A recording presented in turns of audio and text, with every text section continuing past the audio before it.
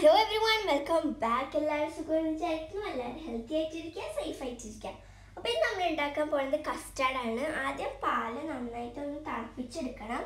അത് കഴിഞ്ഞിട്ട് അതുവരെ നമ്മൾ കസ്റ്റാർഡിൻ്റെ ഉണ്ടാക്കാൻ പോവുകയാണ്. കസ്റ്റാർഡ് പൗഡർ ഒരു പാത്രത്തിലേക്ക് അല്ലെങ്കിൽ ഒരു ബൗളിലേക്ക് ആഡ് ചെയ്ത് കൊടുക്കുക.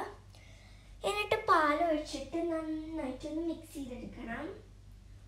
കുറച്ച് പാലായിട്ട് നമ്മൾ മിക്സ് ചെയ്തെടുക്കണം. ഈ കസ്റ്റാർഡ് നമ്മൾ ജ്യൂസ് പോലെയാണ് ഉണ്ടാക്കാൻ ശ്രമിക്കുന്നത്. വേണമെങ്കിൽ കട്ടിയായിട്ട് ഉണ്ടാക്കാം. എന്തായാലും നല്ല ടേസ്റ്റ് ഉണ്ടാവും.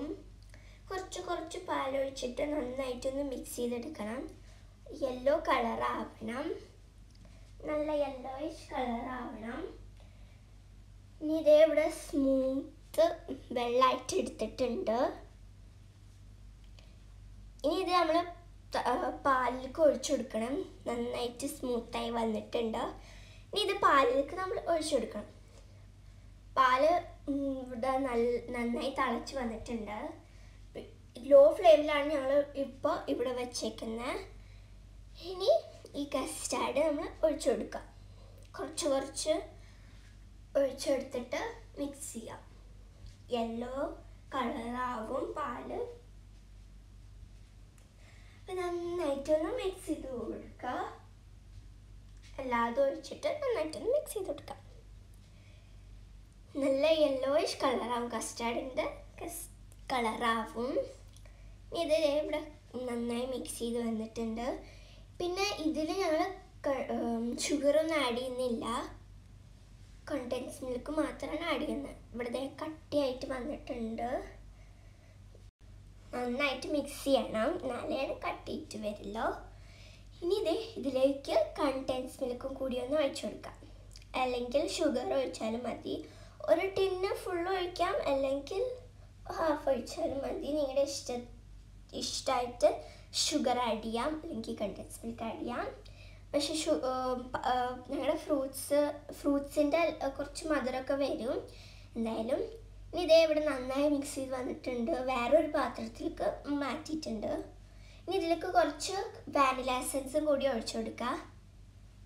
വാനില എസൻസ് കൂടി ഒഴിച്ചു കൊടുത്താൽ കസ്റ്റാർഡ് റെഡിയായി. ഇനി ഇതിലേക്ക് ഇത് നന്നായി മിക്സ് ചെയ്യുക. ഇവിടെ ഫ്രൂട്ട്സൊക്കെ ഞങ്ങൾ കട്ട് ചെയ്ത് വെച്ചിട്ടുണ്ട്. പിന്നെ കസ്കസും ഞങ്ങൾ ആഡ് ചെയ്യുന്നുണ്ട്.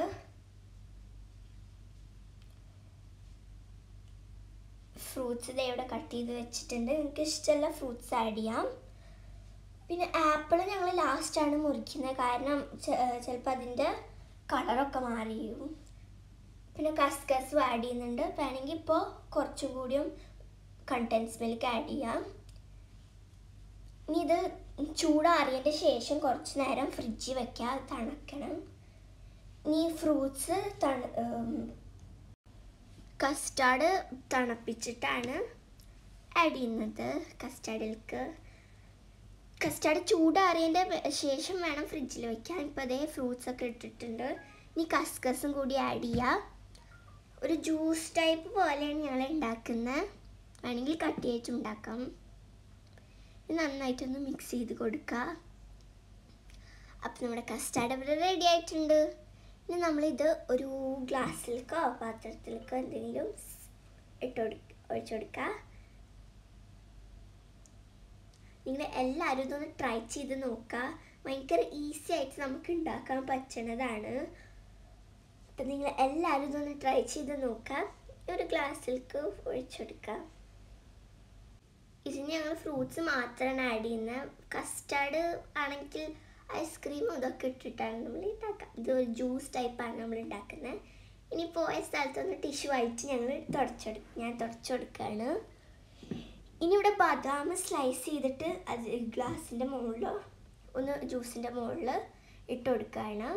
അപ്പം റെഡി, നമ്മുടെ ജ്യൂസ് കസ്റ്റാർഡ് ഇവിടെ റെഡി ആയിട്ടുണ്ട്. നിങ്ങൾ എല്ലാവരും ഇതൊന്ന് ട്രൈ ചെയ്ത് നോക്കുക. നിങ്ങൾക്ക് എന്തായാലും ഇത് ഇഷ്ടാവും. So thank you for watching. Please subscribe, like, comment and share. Bye. Take care. See you.